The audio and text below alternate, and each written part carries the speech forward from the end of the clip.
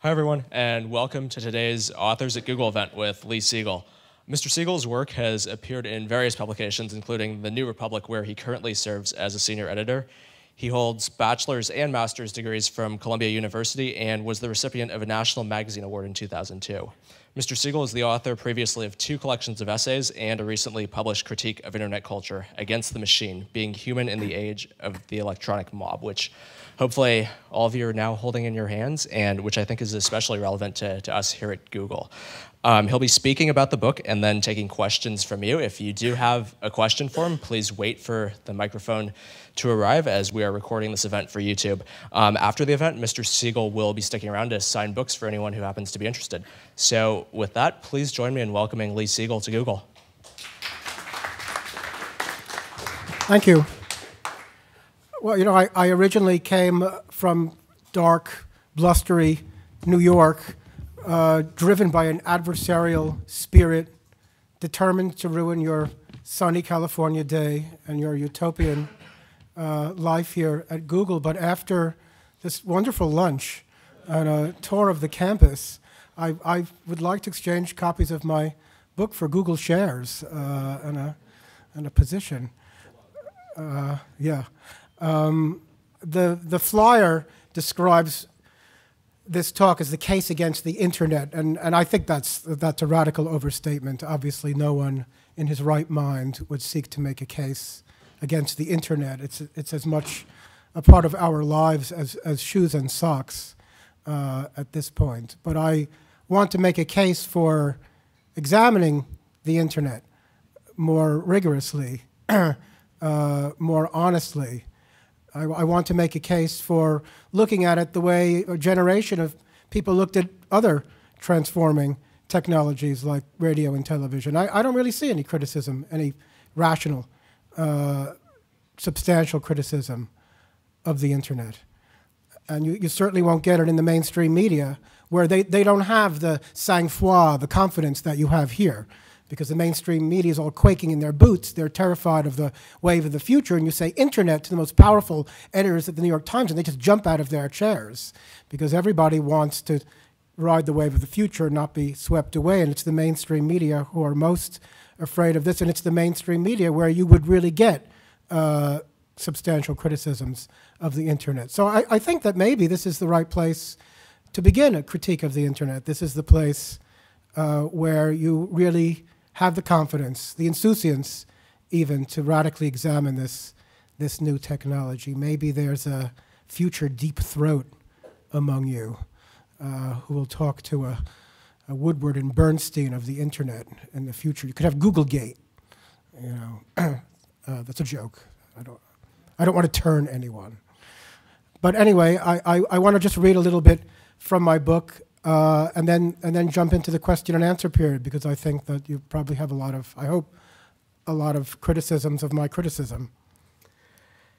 In this passage, I talk about, I'm especially concerned in my book with this concept called prosumerism. Do you know this word, prosumer? It's a word coined by Alvin Toffler, who wrote Future Shock, published it 30 years ago. And by the word, he means a fusion of the producer and the consumer. So he's talking about Web 2.0. He's talking about the internet's participatory culture. He's talking about a culture in which nobody really has any leisure time. Everybody's either producing or consuming. And my concern is that in this culture, in this participatory culture, everybody's swept into the marketplace. And nobody has any leisure time. Nobody can sort of sink into themselves. You know, nobody can be inner-directed anymore. Do you remember there was a book decades ago written called The Lonely Crowd by David Reisman, a sociologist? In this book, he made, at the time, a very famous distinction between inner-directed personalities and outer-directed personalities. The inner-directed personality just takes signs from his own conscience. He proceeds from his own inner thoughts. He's an original person. He doesn't look to others before he makes a decision. The outer-directed personality won't do anything that's not approved of by the crowd. He only wants to do the most popular thing. He wants to do the thing that has the widest appeal. It used to be that the outer-directed personality was a kind of stigmatized personality. Now, I believe that it's become the respectable personality. And I think that the web has hastened this other-directed, outer-directed person. In my book, I talk about Malcolm Gladwell's The Tipping Point. And I don't like this book, because I think this book is all about teaching people how to market themselves to other people. It's all about looking to the crowd first and then looking to your own instincts. One of Gladwell's disciples, James Surowiecki, wrote The Wisdom of Crowds. I feel very old-fashioned if I tell you that I hear that and I get like all shaky inside. I start to panic because I don't trust crowds. I don't think there's any wisdom in crowds. And in fact, I think if you get more than two people in a room, the politics become so intense, the ego politics, the ego dynamics, the jockeying for status and power, that the whole situation changes. It becomes psychological. It becomes, very problematic. So a crowd simply multiplies all that complexity exponentially. I trust the individual, and I think changes come from the original instincts of the individual. I don't think that a Martin Luther King could have, and now I'm going to say something that I hope I'm not violating a taboo, but I don't think he would have become a person in a culture that privileges page views and popularity over every other quality. So that's my bee in my bonnet. I think popular culture is giving way to popularity culture. I think popular culture used to draw people to what they liked, and popularity culture draws people to what everyone else likes. And that makes me nervous also. So this passage is kind of about that. With the internet, culture, I define culture broadly as any shared public expression, never ends. For over 100 years, high culture has been merging with popular culture, but now all experience is available as a form of culture. I'm thinking of YouTube, for example, which means that there are no criteria for judging these disjointed echoes of each other except their popularity. And what drives popularity is a routine's success in merging with the mass, in extending the most generic and derivative appeal. On the internet, you must sound more like everyone else than anyone else is able to sound like everyone else. Exaggeration, intensification, magnification of proven success become highly effective means to success. The loudest, most outrageous, or most extreme voices sway the crowd of voices this way. The cutest, most self-effacing, most ridiculous, or most transparently fraudulent voices sway the crowd of voices that way. A friend of mine calls this mega-democracy, meaning democracy about to tip through perversion of its principles into its opposite. I call it democracy's fatal turn. Actually, the friend who said that to me was Norman Mailer, whom I got to know in the last year of his life. And I wonder what the YouTube culture would have done with Mailer, because you could take moments from Mailer's public appearances and make him look absolutely ridiculous. And on YouTube, you can find clips being played over and over again of his famous headbutting with Gore Vidal on the Dick Cavett show. And I wonder what the internet culture would do with this original personality. I think he would be made to look rather ridiculous. I think the ridiculous is exalted. It has a very high appeal on the internet.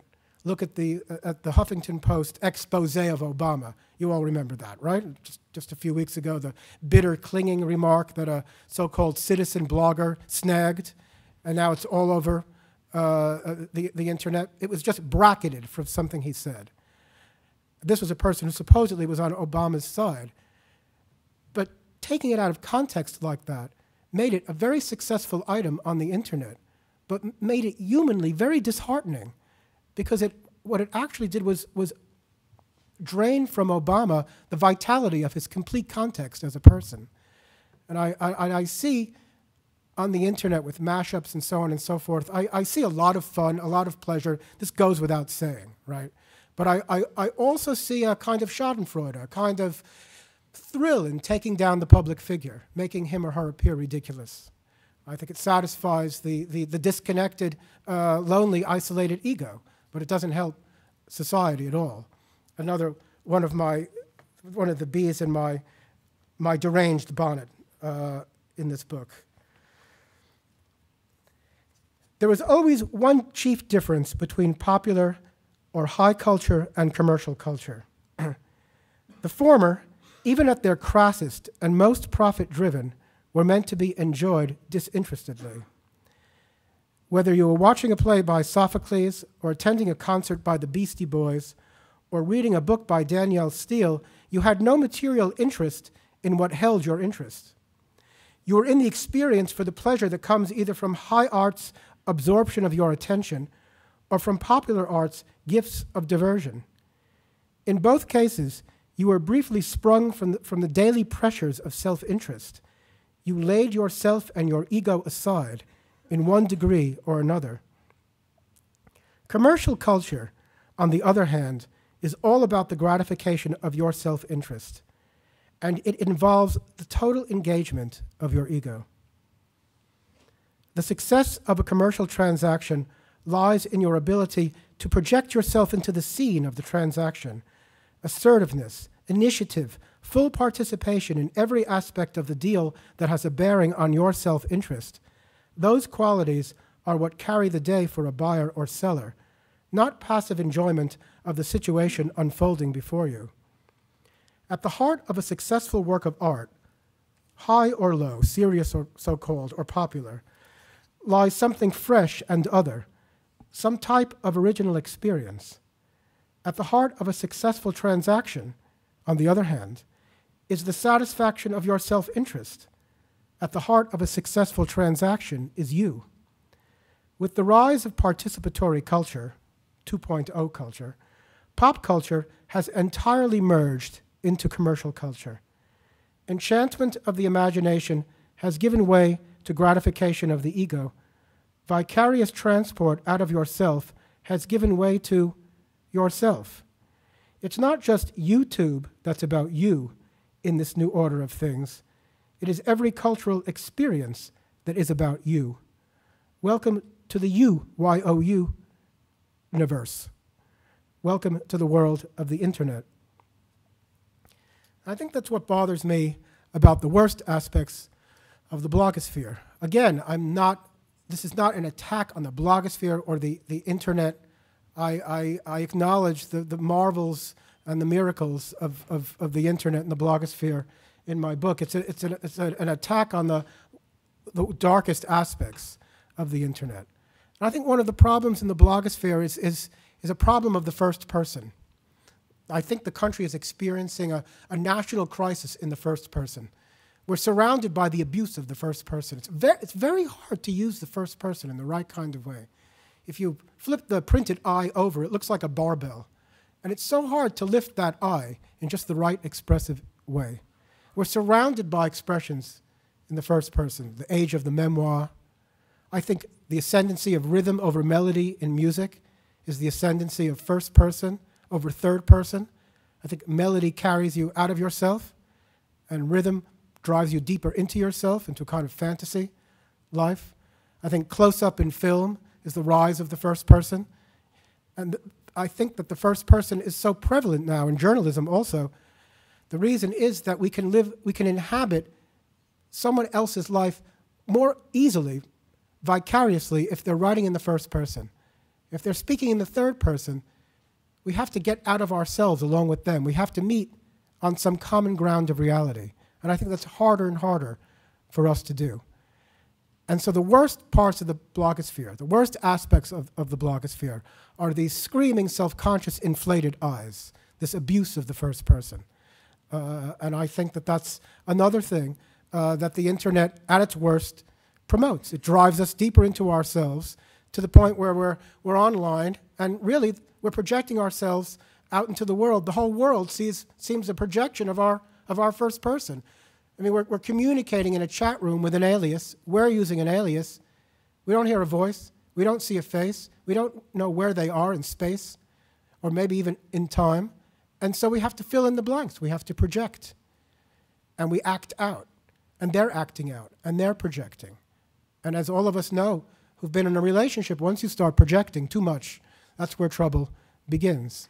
So part of my book is a critique of self-absorption in the form of this inflation of the first person on the internet. But it's also, in the end, a critique of technology, a kind of warning not to rely too much on technology, which I think has to be, again, scrutinized and examined. And I think that the changes that have happened through the internet have happened faster than any other technology. Everyone always says to me, oh, you know, you're a Luddite. You would have said the same thing about the printing press. You would have been sitting in a cave and wringing your hands over the introduction of the stone tablet and so on and so forth. But those things happened over great periods of time. It took 300 years after the invention of the printing press for this technology to seep down from the scholar's cloister into the hands of the ordinary person. Radio, television, the telephone also took decades for these things to really permeate society and change people's lives. The internet has revolutionized people's lives in what, 15 years? Something like that? So in this section, which maybe is a little bit hyperbolic, I talk about the suddenness of all these changes. It's called Through the Looking Glass. What would you have said if I had told you 10 years ago that there would soon come a time when anyone with something to say, no matter how vulgar, abusive, or even slanderous, would be able to transmit it in print to millions of people, anonymously and with impunity? How would you have reacted if I had said that more drastic social and cultural changes were afoot?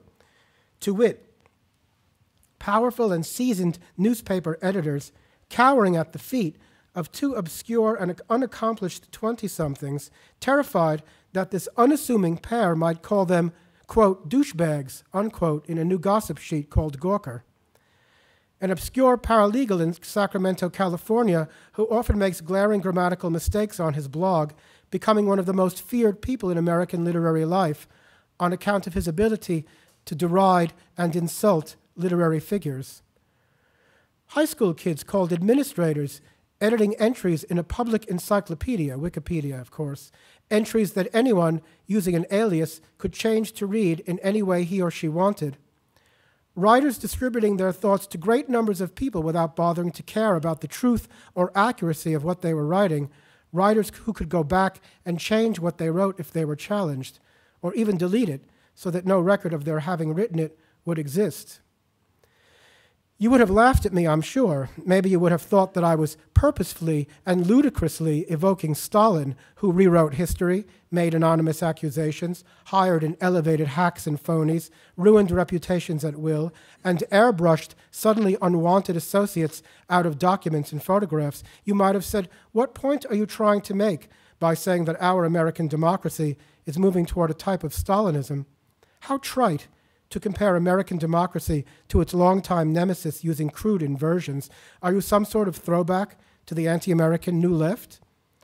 And what if I had, to your great irritation, which perhaps is what you're all feeling now, persisted and told you that anyone who tried to criticize one or another aspect of this situation would immediately be accused of being anti-democratic, elitist, threatened by change, and pathetically behind the times? That's to stick to polite expressions.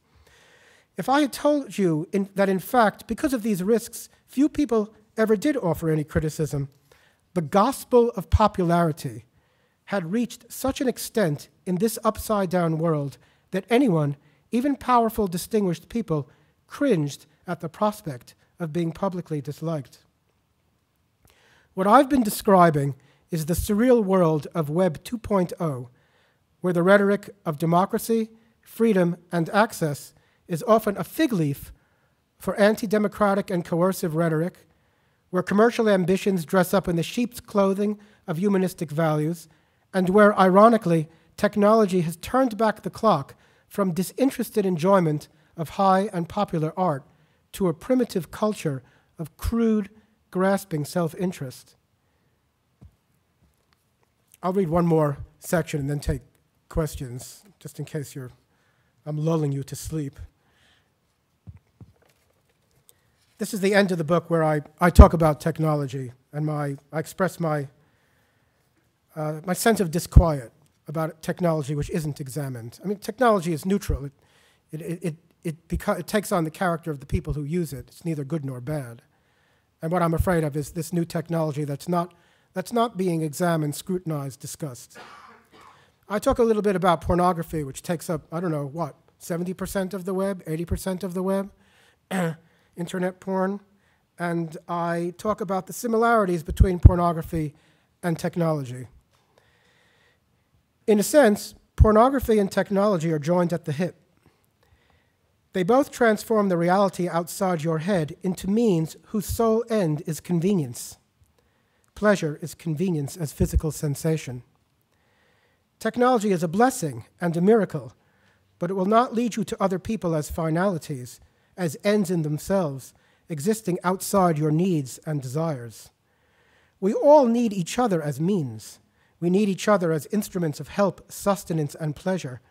But without experiencing each other as an end and not as a means, we will lose our freedom to live apart from other people's uses for us and from ours for other people.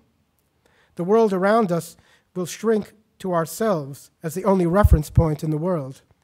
Yet the world will still be there, but we will no longer understand it. We will no longer be ready for it.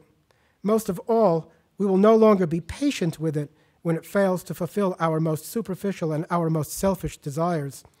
Technology without human and humane content is a round trip with just one familiar destination.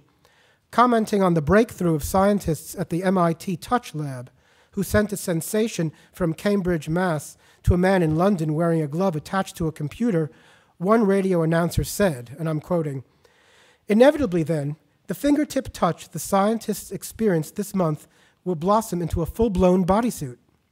In fact, there are companies working on that right now. That will be the moment when communications technology fulfills its ultimate potential to connect us entirely, antiseptically, and without fear of judgment or rejection with the person we most desire." End of quote.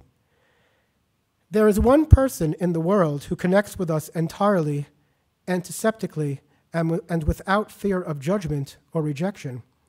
He is at the very heart of our desire for convenience. He is at the other end of our wrist and finger.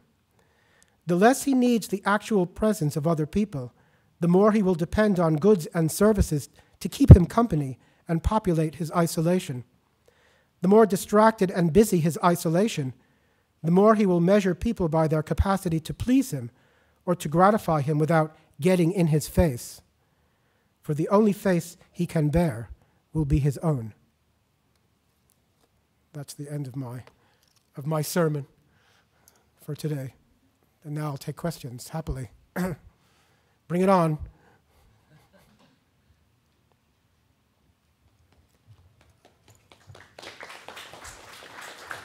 Thank you.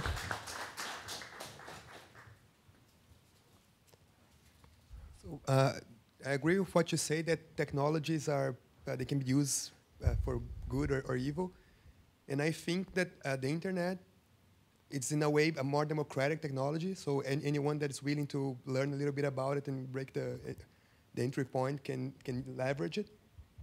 And in this sense, I think it's better than broadcasting technology like TV and radio, which are controlled by a small group of people that they're basically using for their own interests.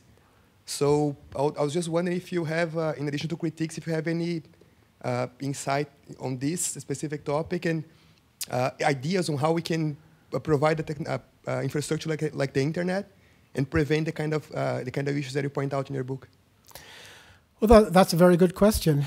For one thing, and I know it's rather heretical to say this in these precincts, but it seems to me that the internet is taking on the formation of earlier capitalist entities, and it is being controlled by large corporations, which are buying up the social networking sites and currently fighting over another site whose name begins with a Y.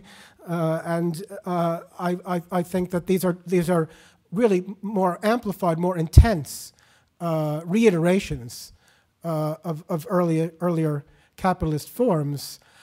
Also, I'm very suspicious of populist arguments for democracy. Because in the last century, the most terrible totalitarian movements began with a populist base. And what concerns me is the way the individual voice is drowned out by all this rhetoric of the crowd, the wisdom of the crowd, the PageRank algorithm, which exalts popularity as the highest criterion of success. I don't know if democracy can express itself on that level. What I always look for in democracy is a society's ability to allow the individual to emerge from the mass with his individuality intact, so that the example of his individuality can inspire other people, inspire them to empower their own individuality. I see too often on the web individuality getting drowned in this mad rush towards popularity, towards the most generic appeal. So ideally, yes, the internet ought to be an instrument, a vehicle for a magnification of democracy. But I'm afraid that it isn't at the moment.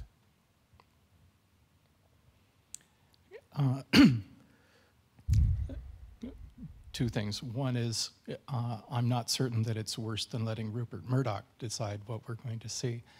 But my real question, it seems when I was growing up, there were like 3 news stations, you know, and everyone got their news from those 3 that were competing to be as broad as they could, to get as big a market as they could. And so everyone shared a certain information source, and we all knew when we were arguing politics or something, we all had the same information. What I'm seeing now with 500 channels of TV and the internet and all of these things is that a bunch of people can choose their sources of information that reaffirms their predisposed attitudes towards things. And I no longer find that I share information sources with people when I'm trying to speak with them. Mm-hmm. You know, I talk to people who, you know, try to convince me that evolution isn't real, and, you know, or any number of things. And I just want to say, well, where are you getting this? You know, so having lots and lots of choices and things seems to be leading towards a fracturing. You were talking about culture as a shared experience, and now we no longer have that. Oh, exactly, very eloquently put. And I don't address that in my book because it has been written about better and eloquently by Cass Sunstein in a book called Republic.com. Where he talks about the echo chamber effect, which is exactly what you so vividly described, where people get what Bill Gates cheerfully calls customized information, what Nicholas Negroponte, you know, of course you know who that is, calls the daily me. He made that term up, I guess, maybe 20 years ago or something like that, where people just get news about themselves. I once saw a New Yorker cartoon, and it showed people standing on a bus holding onto straps, commuters coming home, and they were all holding newspapers. But instead of the papers saying the New York Times, the Wall Street Journal, the LA Times, the paper said the Daily Bob, you know, the Morning Louise. They were just reading papers about news about themselves. And I think that is the danger. That's the danger when you have an entity like the internet ruled by convenience. It really is, that is the strongest argument, the bottom line argument for the internet in every realm is it's convenient. Wikipedia is convenient. It doesn't matter if it says that you embezzled money, you know, when you were working at a law firm. They'll change it, and anyway, it's convenient. That's the trade-off. Few inaccuracies, but convenience. Information from all these different sources, cutting people off rather than bringing them together because they don't have shared sources. It's convenient. You go on, you click, you get customized information. But convenience can be a terrible thing. You know, it's convenient for me to lie to you. It's convenient for you to lie to me. It's convenient maybe for somebody to take the wallet out of my pocket. It's convenient to kill, to lie, to steal, to betray. I don't think that any entity ruled by convenience alone can be humane. And I think one of the consequences is this atomization of information, this cult of information, in fact, right? Where information is just, and I think Google is partly responsible for this, where information is just good for its own sake, information. And we're told again and again and again, information is a necessity for democracy. Information is the marrow of democracy. Well, that's simply not true. In my book, I talk about how after the Civil War, during Reconstruction, and up until the Civil Rights Act in 1964, everyone had information about what was happening to blacks in the South. They were still being tortured and lynched. Everyone had this information. But only when the moral and ethical framework of the society changed did the lot of blacks in the South change. Same thing in Germany in the 20s and 30s. The most articulate and intelligent members of the society knew what was being done to Jews and homosexuals and gypsies and Catholics and dissenters. They knew about the slave labor camps. They had information. But the society had completely lost its moorings, and you only get those moorings through knowledge. Knowledge shows the interconnectedness of things. It puts information in a context. I think that at this point, what Google has to do is create alongside its information business a knowledge business. You know, I was thinking coming into San Francisco, I used to fly into Pittsburgh a lot for personal reasons. And Pittsburgh, of course, was where the original robber barons made their fortunes. And they left behind, at one point, they all packed up their cars and took a caravan to New York and planted themselves on Fifth Avenue. And they left behind in Pittsburgh these huge edifices to culture, museums, universities. Once in New York, they proceeded to build the same thing. And I was thinking about the dot-com revolution in the 80s, when you could drive down San Francisco Street and see all these kids, basically, 22, 23 years old, $2 million in their checking accounts, smoking cigars, speaking loudly on the corners. That bubble burst. What did they leave behind? Just lots of empty pizza boxes.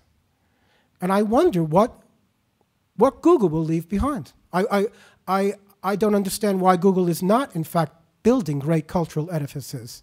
Instead of doing business with libraries, building its own library. Moving away from the information ethos, or at least not moving away from it, but establishing a knowledge ethos to show the depth and the context of things instead of tearing things out of their context. Yes? So my sense is you do have this almost completely backwards, in that the 20th century was the century of broadcast and the century of totalitarianism. The fact that Hitler and Stalin could speak with one voice to the entire country was what enabled their coup d'etats and their ability to control entire nations. The fact that they used this technology, yes. But the internet is the opposite of broadcast technology because it enables all these multiplicity of voices that you're simultaneously condemning as the Daily Me. So you seem to have this sort of two-headed criticism here that is internally inconsistent with itself. The point is that the internet is not a commercial culture. It is a culture. It is, as Cass Sunstein says, it's a gift economy broadly. Wikipedia is not a commercial entity, and many of these other things are not commercial transactions.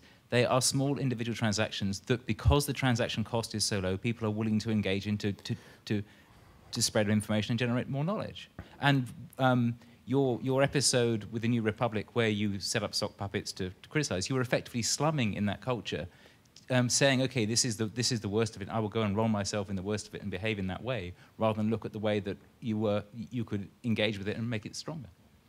Well, you brought up many things. Let me take the last one first. Are you aware of this Sprezzatura incident?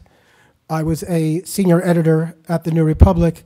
The New Republic circulation was down. The magazine was on the block.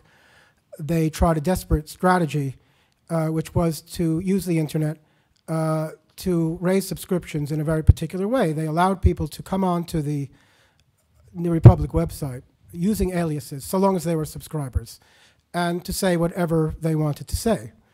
No blog, no newspaper, no magazine, to my knowledge, has ever allowed that to happen. So they came on, and they just said these things that, as I'd been on the masthead of the New Republic for 10 years, a practicing journalist for 10 years. I'd never seen before.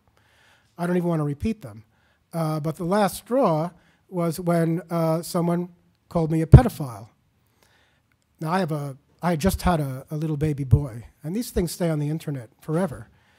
And I went yet again to the New Republic's editors. I'd asked them several times and said, why don't you edit these things or block the worst of them? This is libelous. This would not have happened just 2 or 3 years ago. And they said, this is the new policy. Love it or leave it. Give up your salary and your health benefits and go off somewhere else or put up with it. I couldn't do that. Temperamentally, I was simply unable to allow these people to make these comments. I had, over the past several years, under my own name, criticized what I called thuggish anonymity. And I did that on my blog at the New Republic. I went after very passionately this convention of malicious anonymity. When I hit this brick wall, when the editors refused to cooperate with me, I thought, I'll give them a taste of their own medicine. I'll make a point. That's all. And because because of the dynamics of things, and because I had roused the ire of the blogosphere, it was turned into something that, as William Safire said in the New York Times Magazine, rocked people from the Potomac to the Thames. But it was actually a very small incident. So that was that. As far as your other points, I think you're confusing the ideal with the real. I think you are saying that the internet ought to be a force for democracy. The internet ought to be non-commercial. By commercial, I don't just mean making money. What I mean, as I tried to describe in that passage I read to you, commercialism is a way of being. When we're in a transaction with someone, we participate in that. We don't surrender ourselves to what's going on. We don't just become a passive spectator. We aggressively participate. We try to change things. We reach in. We try to reshape. That, to me, is a commercial state of mind. That, to me, is what participatory culture, Web 2.0 culture, promotes. That's my problem with it. That's the problem, my problem with Wikipedia, never mind all the inaccuracies, which I think is another problem with Wikipedia. And as to your first point about Hitler and Stalin, that's exactly my point. They used the new technologies of the modern era to effect their coup d'etat. I'm saying that this technology has to be examined so that it does not get flipped, so that democratic principles are not used to pervert democratic values, which was exactly what Hitler and Mussolini did. You're very passionate, yes. But it's not the same. I mean, his point was, and I agree with him, that, radio and TV are fundamentally not the same as the internet. No, they're not. One entity controls the radio and the TV, whereas there's many voices on the internet. I'm sympathetic with your comments on anonymity, though. I think anonymity has a lot of bad aspects on the internet. But I think, and I'm a little bit older here, I think anonymity is the price sometimes that we pay for people to have to express themselves openly in certain. I don't condone it in every instance, but I can see where it is useful. Well, it's useful if you're a Chinese blogger, but even in that case, and here is really where I get very skeptical about internet technology. If you're a Chinese blogger or a dissenting blogger, obviously you vitally need to use an alias to hide your identity. But once the government gets hold of the internet, and this is the problem with the internet, there goes the multiplicity of voices. They can find out where you are. They got the IP addresses of everyone. I don't know if the individual blogger, the dissenting anonymous blogger, could ever stand up to a government who seizes control of this entire entity with all its multiplicity. Look at the media in the start of the Iraq War. How much self-censoring was done there? Despite the fact that we live in a democracy. People do work, right? People do work for companies. News sources. News sources really replicates Reuters and a couple of other news aggregators. If you read one newspaper, it's almost like reading all of them because 80% of Oh, and the internet also draws. You know, some of the media brought this to themselves. The other thing, I mean, something that you didn't mention, but which I find, you know, like in the critique of Wikipedia relevant, is that, you know, the bulk of scientific publishing is behind a vault. I mean, it's vaulted, you know, like in scientific magazines and publishing houses, which are not letting this information out. So, you know, like, how can somebody cite and be correct on Wikipedia? He cannot use the primary sources, some of them which were financed by taxpayers' money, some of that research. Maybe even a good deal. I mean, the Netherlands, their institutions are now completely open. And we're lacking. Well, that's another issue, but I want to go back to the Iraq War because I don't think you would even have a blogosphere if it had not been for the Iraq War and for the Bush administration. If you had not had people feeling helpless and impotent before these criminals who just transparently were literally stealing the country, right? I mean, when the next guy gets into the White House, he'll probably find that there's no furniture there. And just seeing these guys do it, and brazenly, insolently, just flying in our face with it, it made us all feel so helpless that the internet came just at the right moment. But what upset me at the time was that the internet was not just a source of information. And I think you're wrong about the main. I think you're selling the mainstream media short. It was the New York Times that screwed up big time. But I got all the information I needed about what was really going on from The Guardian, for example. You know, the Guardians of, well, the Herald Tribune also made its mistakes. You know, it's financed by the Times, but the Guardian had everything that you could possibly want. But I think that if it hadn't been for the outrage created by the Bush people, you would not have had the blogosphere. And what bothers me about it is that it's often a catharsis. People get on these threads. Go on Atrios now, or even Daily Kos, which I think's gotten better. But look at the threads. After about 10 comments, they're completely off message. You know, people are arguing about you know, how to raise their kids, how to toilet train their kids, where to find parking. They're just going after each other, you know, trying to needle each other. And it becomes this catharsis. I don't think politics should be a catharsis. You know, it should keep you pissed. Art's a catharsis. Politics should keep you angry. But people go on these threads, and then it's like, whoo, wow, okay, all right. So these bad guys are in the White House, but that felt great. And that to me, is the dysfunction in the political blogosphere that our absolutely dysfunctional politics has caused. Totally different way to go on this would be education. We were talking earlier about high school kids and digital natives versus digital immigrants. Did you look at any of the issues around learning and how we just assume that everything's a click away, that I just get to look up information, back to your comment about Google doing information versus knowledge? Well, you know, New York City had this laptop, that's a great question, had this laptop program which finally it abandoned because it found that the students were they were too distracted. You know, this particular process of learning was taking them away from learning. They weren't making the connections. Also, you give a kid a computer and, you know, forget it. You can't control what he's doing, and there are a million distractions, and everything's, the worst, not learning, but the worst distraction is a click away. I think that, I mean, there's no way to stop it. My son's 20 months old. By the time he's 21, he'll live in a completely different world from mine. But I do think that there's going to be a kind of book backlash.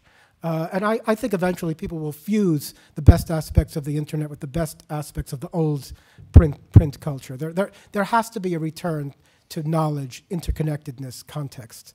There has to be, I mean, we're too distracted to stay distracted, right? Nobody even has the discipline to stay distracted anymore. I can't, just too many things going on. So I think that there's going to be a backlash against that. You know, I mean, this is just the kind of the first epoch, right, of the internet. There'll be all these changes and this restless dialectic going back and forth. How do you define the difference between information and knowledge? You seem to embrace knowledge, and don't you think that having a choice between 3 stations and 500 stations is kind of it's a real plus? Well, as this man said earlier, you know, with the 3 stations, you at least had the advantage of sharing a common culture. When you have a multiplicity of information outlets, people can customize their information source, and then no one has a common vocabulary. Ideally, yes, again, ideally. And we have had the ideal of the internet thrust down our throats. Ideally, 500 outlets, 1,000 outlets, if they're all good, meaningful, substantial outlets, of course that's better than the 3. Anything's better than that old paradigm, the handful of music studios, a handful of networks, handful of book publishers. But in reality, is it working? Doesn't multiplicity create not just its exclusions, but also its own hierarchies, its own distortions, its own biases? I'm a little confused by how a couple of your arguments interact. On the one hand, you seem to be objecting to the active engagement of individuals rather than the sort of passive absorption of an art or cultural experience. And on the other hand, you seem to be bemoaning the isolation of individuals and commodification of relationships. And I'm not sure how those two connect. Am I promoting the commodification of relationships? Oh, no. You're bemoaning sort of isolation and inward-facing individuals, and on the other hand, you seem to be encouraging people to passively accept experience rather than actively engaging in relationships with other people. Oh, right. Yeah. Well, that's an interesting distinction. I mean, there are I'm all for engagement, with other people. I just don't like when it's strictly transactional. And I do think that passive contemplative enjoyment of art, whether it's high or popular, I don't think it's isolating. I think you blend into a common culture, into a common wisdom. You get out of yourself, and you begin to live imaginatively in other, not vicariously, but imaginatively in other people's lives. Bruno Bettelheim, the child psychologist. I'm always wary when I quote Bettelheim. He was a famous child psychologist, taught at University of Chicago, and I once had a friend who lived across the courtyard from him in Hyde Park, Chicago. And every day at 4 o'clock when the kids got out of school, he heard Bettelheim throw up at his window and the famous child psychologist scream in his German accent, "Shut up!"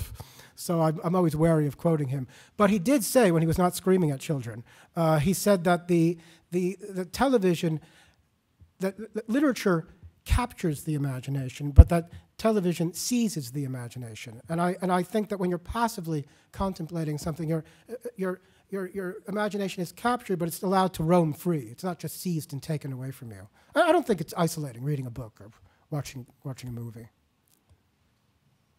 Hey there. You brought up a few interesting points that sort of brought new ideas into my mind, or things that I had seen all around, and I just wanted to bring those up. So your point about the internet being like 70% pornography, I don't know the stats, but that sounds pretty right. And it's interesting because I feel that through this convenience, people are becoming obese, so to speak. I mean, there are certain dogs, right, that you give them unlimited food, they'll eat themselves to death. And humans have some of those tendencies, and it's with sex, and it's with food in our country, obviously. And I'm just sort of, I'm a little bit afraid of those things, and also the convenience of the internet and becoming so transactional, along with consumerism. So kind of bringing those three things together kind of equals loneliness and isolation. And I guess I'm just wondering where you think that, I mean, there are a lot of really smart people here, and maybe we can recognize, oh, this is the right thing to read, or I only use the internet for good, or that kind of thing. But I see where you're coming from. I kind of appreciate that perspective, and also tying that in together with some, my grandfather saying these things. He's kind of equating, he doesn't really explain where he feels that we are, but he kind of equates, world wars and this like communism and to sort of this same sort of idea and following what other people say. It's like, think for yourself, and it's just all of those things come together. What's your response, or are there any solutions in your mind, or where are you at with all of this? Well, I like I think I'm a little bit younger than he is, but I like your grandfather. I like where he's coming from. Solutions, it's such an American thing. Everything has to have a solution. But it's a great question, because you don't want to just be left with these problems, just like you don't want to have a novel taken away from you when you're in the middle of it. I don't think a solution is so easy. I think it's all a question of cultivating a consciousness in each of us. And as you said, there are some very smart people here, obviously, very smart indeed. And I think that all of us have to have a consciousness of what's wrong with this technology, even as we're seeking to improve it. You know, we know its virtues, we know its capacity for good, but we just have to start thinking, you know, negatively, but in a positive way. We have to infuse negative thinking with a positive energy and begin thinking of, you know, worst case scenarios, bad scenarios. Begin talking about the downside of the thing. Whenever I get in a panel talking about this, people always bring up examples of the best things about the internet. And I don't deny that, but that's not an argument. That's like saying, well, you know, you have a debate about cigarettes. Well, but you know, nicotine is the most wonderful calming thing in the world. Without cigarettes, you wouldn't have romantic Hollywood movies. You wouldn't have French existentialism, which maybe is a good thing.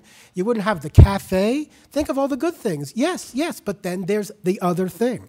And I'm just saying that bringing up the good things, it's not an argument. It's an evidentiary cry of protest. But we simply have to create a consciousness through debate, through discourse, through writing, of what's gone wrong with this very young technology. Could you wait for the microphone, please?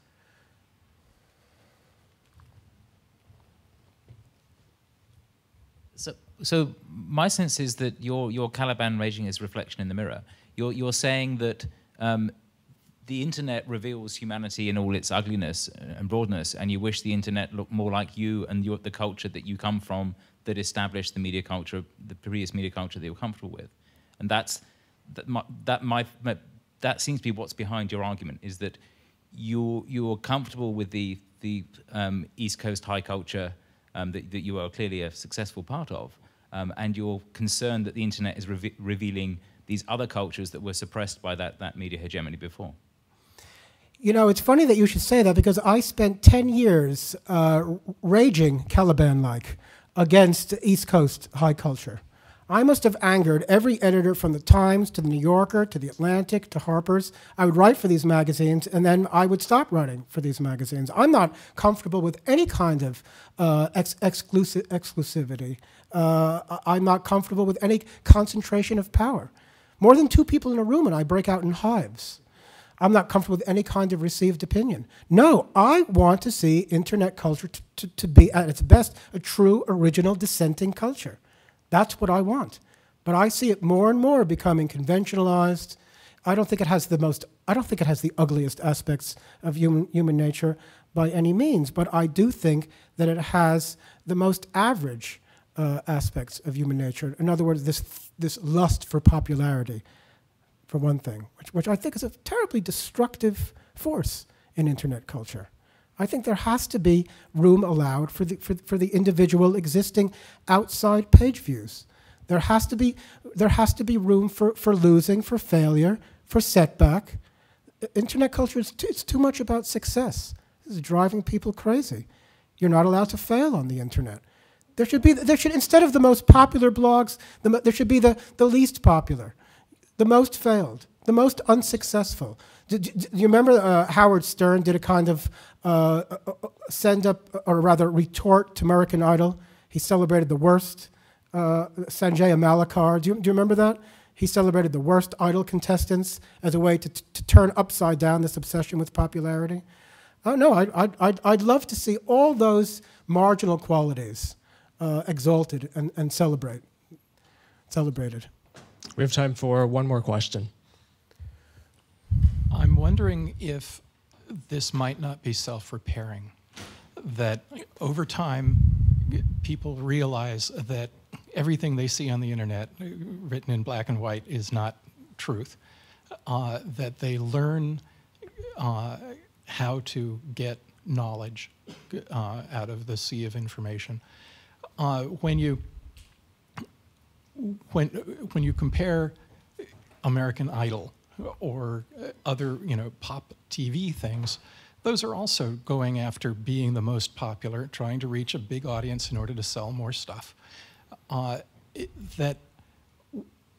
lot of us don't watch that stuff because it is of no value. And in the same way, on the internet, you can find whatever you want. you don't necessarily have to go for the things that are most popular in that sense. What PageRank does is it says that this is a vote for this thing. That's not always popularity. You know, in a large sense, some of the things that have been done to PageRank since its inception are actually quality metrics, where, you know, it's not just that it had a lot of links, but that it has some other quality signals that are used. And we have things like Google Scholar and things like this. So I think that there might be, just like on eBay, there are reputation systems where you say, you know, this guy is someone you can trust to deliver the goods once you pay them, that there might be self-repair for a lot of the things that you're worried about with reputation systems and things, you know, so that you're not just getting information, you're getting truth. Mm-hmm. Well, it's funny. What you're describing is really a return to the old paradigm. But you had editors, for example, doing the filtering, and then we stopped trusting them. But now we see that we need filtering from the bottom up. So you're really calling for a return to the same editorial function that at one time was boldly pronounced obsolete. And I think you're right. I do think that we're going to have to filter and edit and all of that. I think it's very hard to do that yourself. And I think that's why the old system kind of worked. You had a bunch of editors, you had layers and layers of institutional controls, all of which were competing to some extent with each other and keeping each other honest. And now you're saying, rightly so, one looks at the chaos and the anarchy of the web and the lack of truth that can come in great bursts and storms, and saying, we've got to learn how to edit that. Yes, but that's a return to the same kind of caretaker sensibility that once was proclaimed obsolete. Lee Siegel, thank you so much for joining us today. Thank you. It's been a pleasure.